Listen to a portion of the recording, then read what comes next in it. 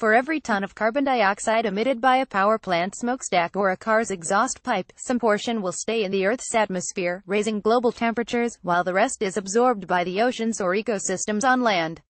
But which parts of the ocean or biosphere act as net sources of carbon dioxide (CO2) and which take up more than they emit into the atmosphere, has been an open question. Figuring that out, as well as understanding what mechanisms govern that interplay and how they might change along with the climate, has been an open question and one that is key to understanding how global warming will progress. The 2014 launch of the orbiting Carbon Observatory 2 satellite was aimed at beginning to piece together some answers by monitoring the comings and goings of CO2 from the atmosphere with unprecedented precision and over large regions. The reality of climate change: 10 myths busted. So far, the mission has done that and has turned up some surprises along the way. The mission serendipitously coincided with one of the strongest El Niños in ocean and atmosphere cycle that impacts global weather on record, allowing scientists to see how the carbon cycle responded and pinpoint exactly where the resulting record pulse of CO2 that entered the atmosphere came from. The satellite's instruments also unexpectedly proved capable of distinguishing the relatively small CO2 signatures of cities and even volcano plumes. We're very happy with these results, Deputy Project Scientist Anne-Marie Eldering, of NASA's Jet Propulsion Laboratory, told Live Science. But the findings, described in series of 5 papers in the October 13 issue of the journal Science, are just the first steps at getting a better handle on the carbon cycle, how carbon flows through land and sea ecosystems, and the atmosphere, as CO2 heads into an expected ended mission and other space-based projects are scheduled to follow in its wake. Luck and surprises: carbon dioxide is added to and removed from the atmosphere by a range of competing processes. On land, for example, the photosynthesis of plants takes up CO2, while the decay of plant matter and wildfires release it back into the atmosphere. Here's how carbon dioxide warms the planet. Scientists knew that El Niños were another factor that caused more CO2 to build up in the Earth's atmosphere, and from the 19,971,998 major El Niño, they had some suspicions on why that was. For one thing, El Niño tends to lead to drying in parts of the tropics, resulting in less photosynthesis and less uptake of carbon dioxide. What project scientists couldn't know when the satellite rocketed into space on July 2, 2014, was that it would be perfectly poised to observe how one of the strongest El Niños in the books affected the carbon cycle. Sometimes you get really lucky, said Galen McKinley, a carbon cycle scientist at Columbia University's Lamont Doherty Earth Observatory. These effects were in evidence during the 20,152,016 event, which caused the biggest year-over-year jump in global CO2 concentrations on record, according to the National Oceanic and Atmospheric Administration.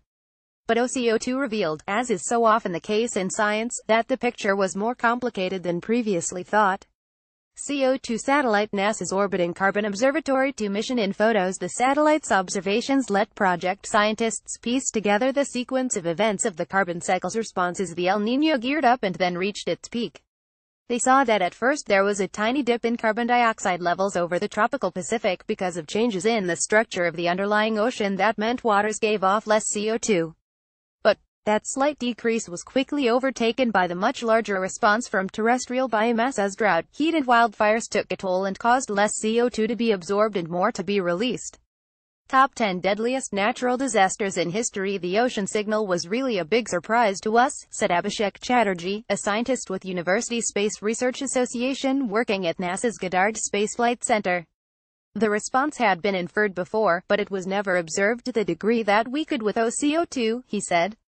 The team was able to take the analysis a step further by using CO2's capability to detect a signature of photosynthesis, which is a marker of the productivity of land plants.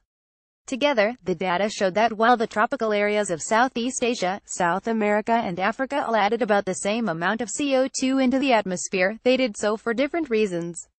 In Southeast Asia, the hot, dry conditions brought on by El Niño made the region more vulnerable to fire, which releases CO2 into the atmosphere.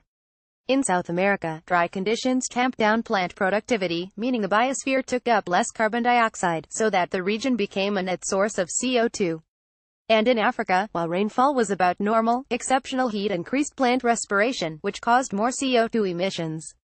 more work to do. CO2 sensors were also surprisingly good at picking out much smaller CO2 signatures, such as the plume of Vanuatu's Yasser volcano and the contrast between Los Angeles' relatively higher CO2 levels compared with the surrounding suburban and rural areas.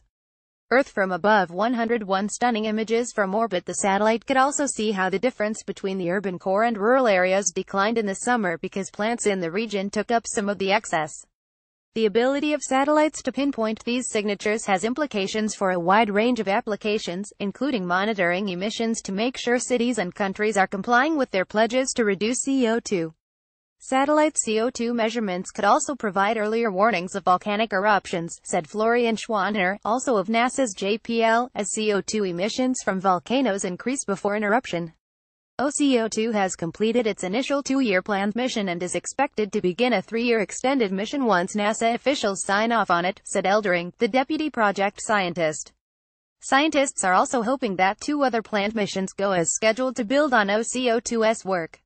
One, called OCO3, will use leftover spare parts from OCO2 and would be mounted on the International Space Station to allow scientists to point at features of interest.